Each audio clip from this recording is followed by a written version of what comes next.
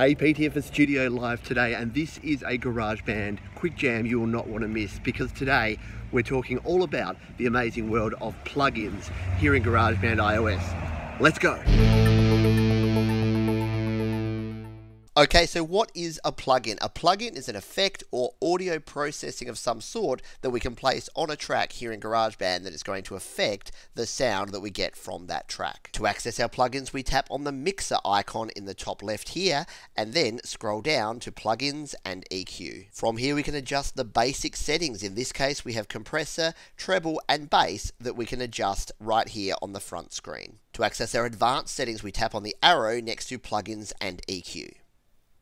You can see which plugins are enabled because they will have a blue circle around this power icon over on the far left. To turn off each plugin, we tap on the blue icon until they become grey. Now let's listen to this vocal track without any plugins at all. 4 AM alarm, turn off quickly, taxi arrives, do not toot. To turn our plugins back on, we tap on each of these icons until they become blue. Now let's listen to this vocal again with our compressor, EQ, echo and delay enabled.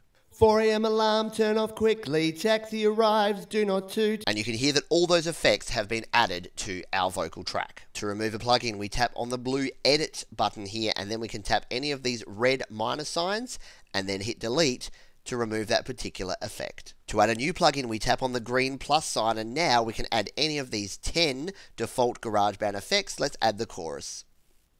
And you can see that each plugin has its own advanced settings that we can change to impact the sound. Let's now play this vocal again with this chorus effect turned up quite high. And you can see we get a very unique and probably horrible sound. Let's drop our settings way back down and play that one again. Do not toot, the kids are still asleep. And now we get a very subtle chorus effect. You can also add AU plugins by tapping on the plus here and going to Audio Unit Extensions, and now you can choose from the 15 default Apple plugins, or you can download additional AU plugins from the App Store. Let's select this AU voice rack effects, and now if we tap on the icon here, we can go into the separate interface for this particular plugin. And that is it for this GarageBand Quick Jam. If you've got comments, questions or suggestions, leave them below and I'll see you next time.